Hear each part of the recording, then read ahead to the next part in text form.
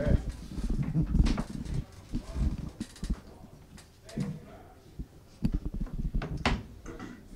5, 4, 3, 2, Erik, 1. I was curious what your thoughts are on the in-season tournament.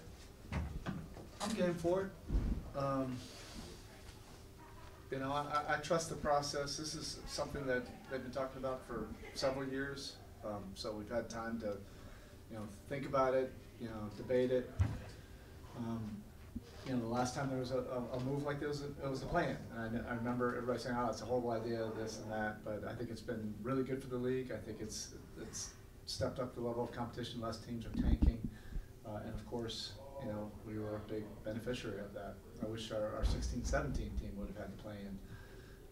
So this, I think, you just give it a little bit of time, and I think ultimately it'd be good for the league. What do you make it? Three of the last 4 years, you guys are in the conference finals with Boston. As similar as it feels, how different is it to prepare for them right now with all their changes? Yeah, it's different. I mean, if you add Holiday and Porzingis, it gives them a different feel. The core of both groups have been similar, since the bubble, but there have been changes every year.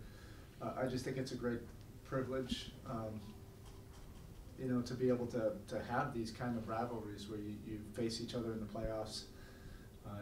You don't get as many opportunities, for that in this league as you used to, because there's so much turnover. It's either player turnover or staff turnovers, organization turning everything over, particularly after there's some losses in the playoffs. So you actually treasure these opportunities. Coach, before it gets too far in the past, can you just talk about a couple of takeaways working with Steve and Ty this summer? It was a blast. Actually, I just texted with both of them.